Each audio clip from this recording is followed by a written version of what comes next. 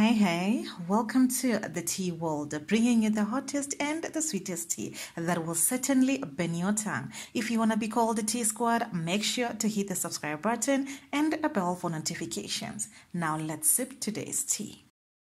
Hi Tea Squad, Andile Mpisane and Sthelo Shozi are now parents. During the first season of the show, Mamkhize, Mamkhize was stretching out the women part a lot in Andile's life. She had few episodes asking him who he is going to when he announced to her that he will be going to Cape Town. She seemed unimpressed, and little did we know that she already knew something bigger.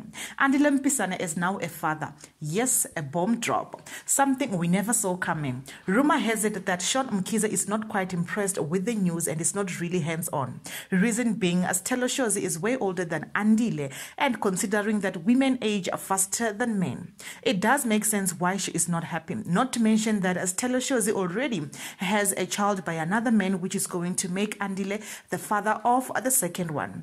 Andile Mpisane is 19 years of age, while Sthelo Shozi is 24 years of age. That makes it 5 years gap in between, which may be a little bit too much for a 19-year-old boy who is not even matured enough to be a father. Mzansi is shook as the above-mentioned news were announced this Monday morning, also considering that Sthelo Shozi was blocking every single person who was asking her if she is pregnant.